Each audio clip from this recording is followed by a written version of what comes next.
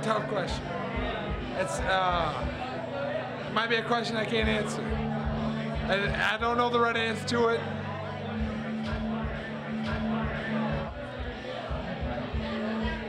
I can't.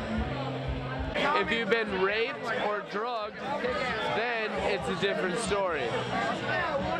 Why? Because it's not choice.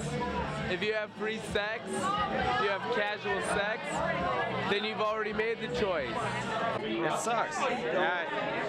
It's murder. When you go out in the wild, a deer has sex with a buck. No, you can't like have an abortion on a wild creature that was in the wild. Why should humans be able to do it? There's going to be a need and there's going to be a place for that kid. You were born. Your mother did not abort you. If your mother would have, it would have been committing murder. I'm sorry. I think that's how I think it is. It's fucking murder. That's how I was raised and that's how my heart is.